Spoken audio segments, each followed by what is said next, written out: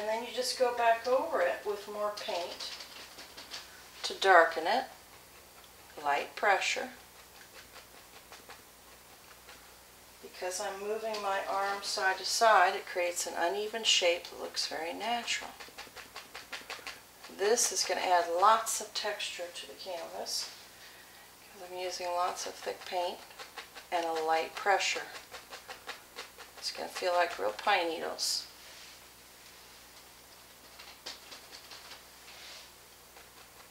There we go. And maybe we'll put another one over there. Who knows? Decisions, decisions. Maybe there's another one that lives right there.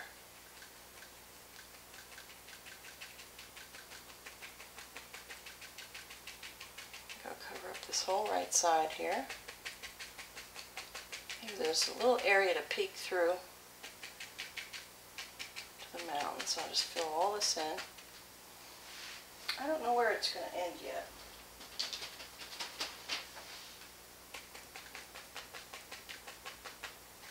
Because this paint's so wet, you have to constantly reload. There we go. I'm starting to add a lot of depth.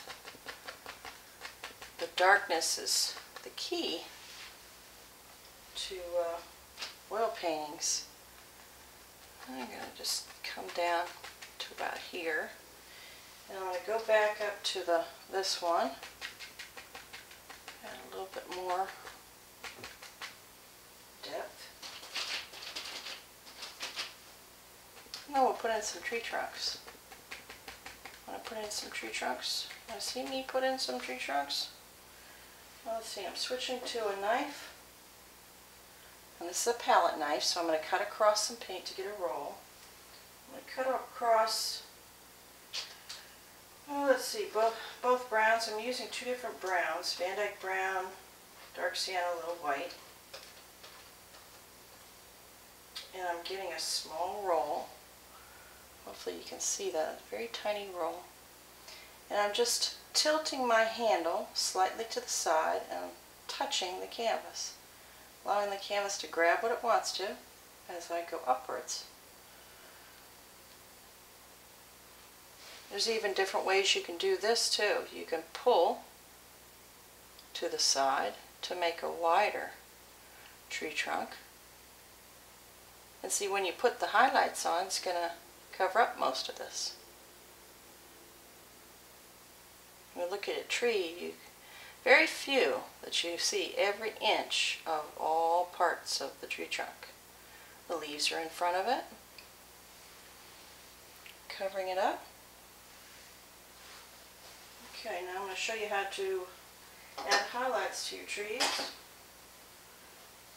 I'm going to wipe off my brush a little bit. I just squeeze it out with a paper towel. I'm going directly into yellow, a little bit of titanium white. Let's do the arborvitaes, what I call arborvitaes. Just touch, holding the bristle vertical, and just touch very lightly, moving your arm side to side.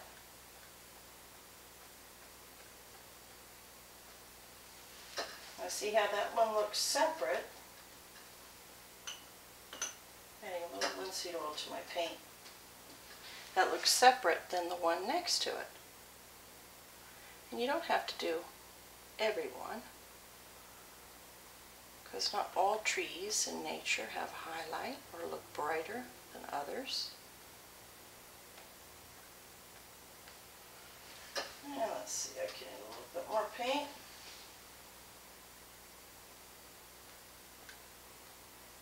Now because I'm moving my arms side to side, it will keep some of the dark showing. There we go. I think I'll go back over this area. This is the grassy area that I had in here before. And a little bit of some more grass. There we go. Okay, I'll do the same thing on the left side. Decide on which one I want to have showing like they're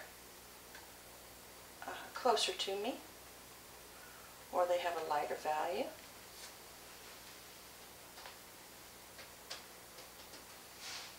maybe this one.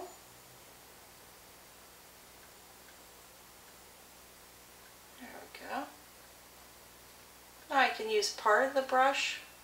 Right now I'm only using the top half. I don't have to use the full width. Experiment with your brushes. Try different brushes to create different types of trees. Try different parts of those brushes.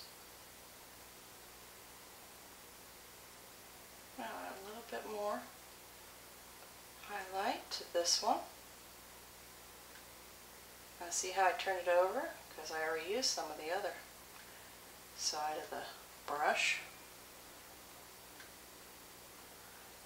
The brush will actually create the beautiful leaves for you. Now I'll have fun with adding highlights to the larger trees. Same colors, yellow and white. This time I'm tapping towards the paint. Remember, you're holding the bristle flat, and I'm using the front half of the brush. So I'm going up a little bit higher, because the highlights would start at the top.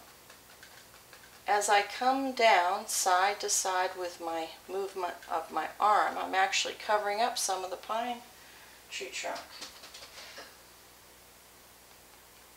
And when I don't see a difference in color or contrast, I reload. That's a pretty tree. Isn't that a pretty tree?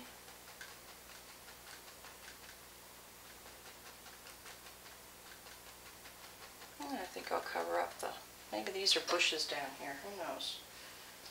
Oh, a little bit more green.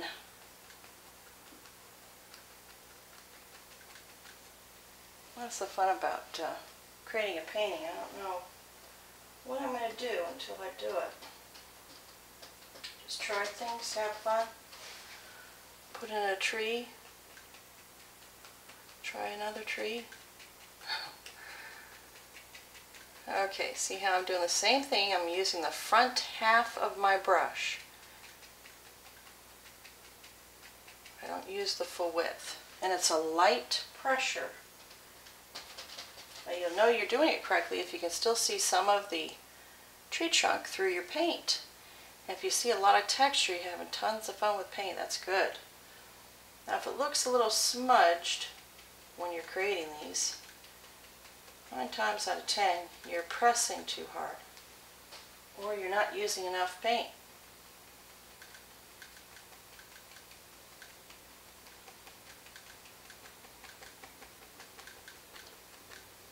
I'm coming down to the bottom. There we go. So now I've added a highlight. I started a little bit higher than the dark. I've gone past the dark on the sides so that that is a lighter value for the leaves on the tree. And I've crisscrossed or gone back and forth with my arm, making sure I can see through the paint and still see the trunks. And that's how you create some fun pine trees with two different areas of your brush.